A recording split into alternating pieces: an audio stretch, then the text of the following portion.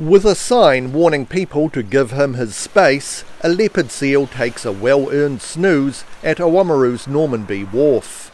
LeopardSeals.org research assistant Governy Forbes says it's not the first time the visitor has turned up. I saw him a week ago on Monday, and he was here doing the same thing, same spot, just sleeping. So he seems to have found a good place to haul out.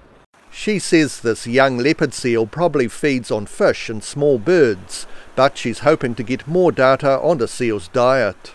I was excited to come back because hopefully he'll do another scat sample for us, and I'll be able to collect that and get a better idea of what he's been eating between then and now. While leopard seals are rare visitors to our shores, this one is not the only one along the southeast coast. Between Kaka Point and just north of Canterbury, we've got at least 5 different individuals. Wow. And that's just within the last week. And there are individuals in the North Island, and also we've got to keep in mind those are the ones we know of, those are the ones that we have photos of. LeopardSeals.org is interested in any sightings to improve their understanding of numbers and movements of the animals. I ask anyone who sees a leopard seal to call 0800 Leopard.